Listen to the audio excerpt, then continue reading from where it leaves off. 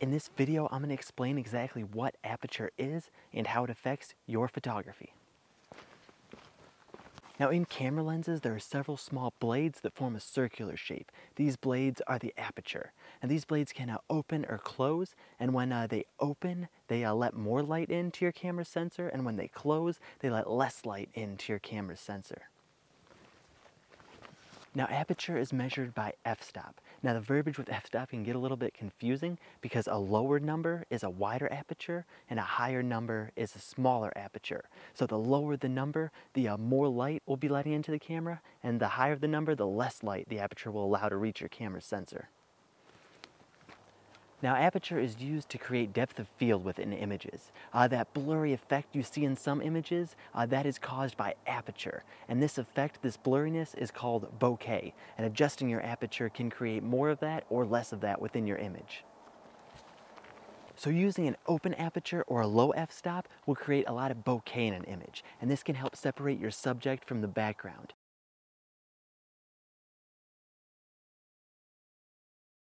But using a high f-stop or a closed aperture, this will add more depth of field to the image, making the image appear sharp from the front to the back.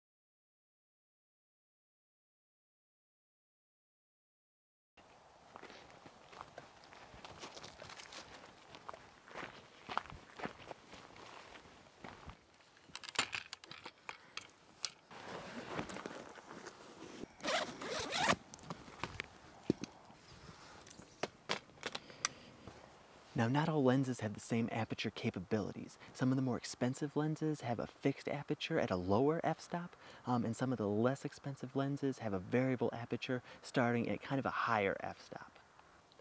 Now, a fixed aperture means the aperture will not change as you zoom your lens in and zoom your lens out. What I'm shooting with today is a 70-200 Tamron f2.8, and it's a fixed aperture of 2.8, which means that at 70 millimeters it'll be 2.8, and when I zoom into 200 millimeters I can also shoot at f2.8. And now a variable aperture lens means that the lowest possible aperture will change as the lens is zoomed in. Now the lens that I'm recording with right now is a 10-24 f3.5 to 4.5.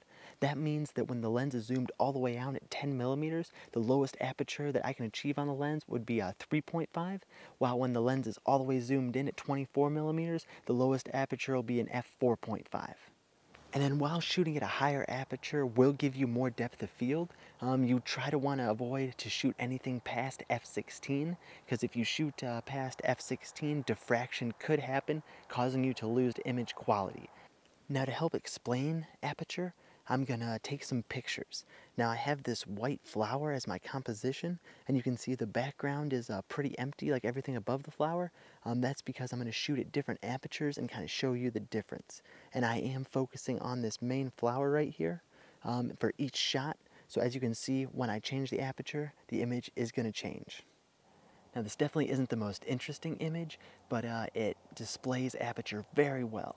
So the first image I'm going to do, focusing on the flower, is I'm going to shoot at f2.8, and I'm at ISO 200, and I'm at 1/640th of a second.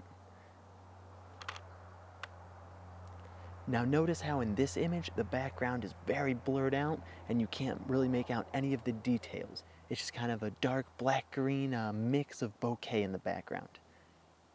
And now I'm going to switch the aperture up to 5.6. I'm going to balance out the exposure as well. So 5.6, 1/200th of a second. And now this one you can really see that some of the leaves are coming in to focus in the background. And it's starting to distract from the image. And there's a lot less bokeh in this image. So now I'm going to go all the way to f11. So now I'm shooting at f11, 1/50th of a second. And you can see in this f11 shot that the background's really starting to become visible. Kind of those leaves in the bottom right corner, you can really make out the detail in them, and they're starting to be really distracting. Now let's compare all three images side by side. As you can see, f2.8 has a lot of bokeh and a lot of blur, and then when you get up to f11, that's when you can start to see a lot more detail in the image from the front to the back. So what's the right aperture to use? Well, it just depends on whatever you're shooting.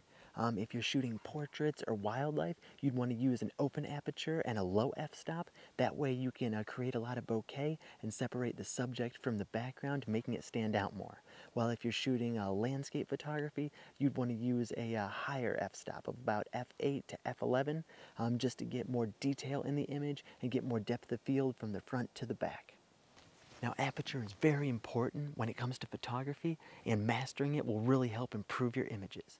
Well, I hope you learned some good tips in this video. Thank you very much for watching, and I'll see you later.